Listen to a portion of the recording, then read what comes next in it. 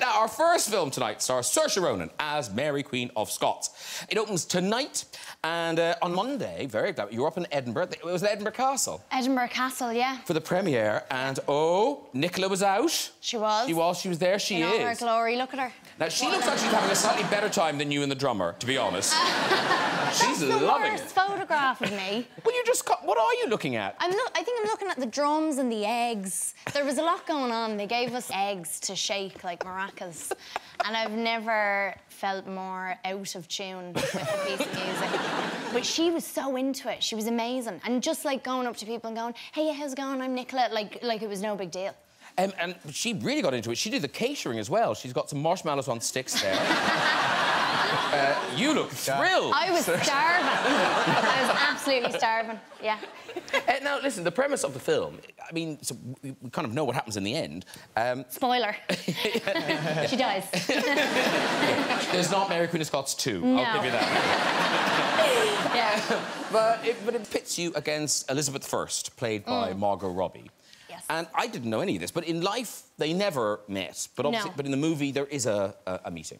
There's a meeting, yeah. We just sort of took the old artistic licence and lied about what happened.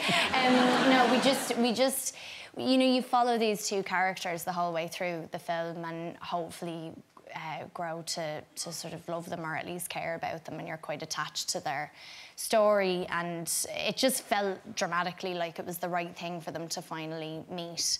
So, yeah, so Margot and I just have this one scene together, and we decided to stay apart throughout rehearsals and the shoot. So I didn't know what she was going to look like as Elizabeth, and she didn't know what I looked like as Mary.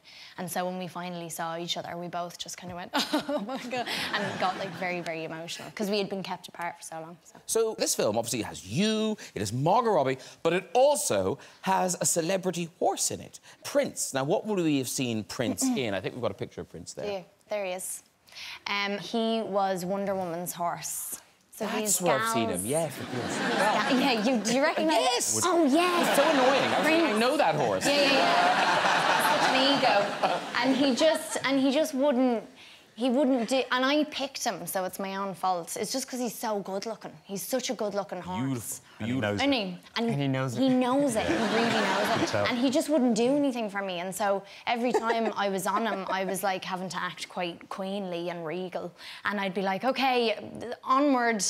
And Prince just wouldn't move. And everyone around me would be, like, you know, trotting away. And he'd just stand there and I'd be like, onward, Prince, and he just wouldn't move. And then about halfway through the shoot, I realised that when they would call rolling, before we would do the take, he would get really nervous. And he'd do... Have you been there? You're like, yeah. And he had, like, a nervous cough that he would do. So they'd say rolling, and I'd just hear... And it was from the horse, and I was like, OK, I know his Achilles heel now. That's amazing that he knew. Yeah, he knew what was happening, so I could manipulate the situation to work in my favour.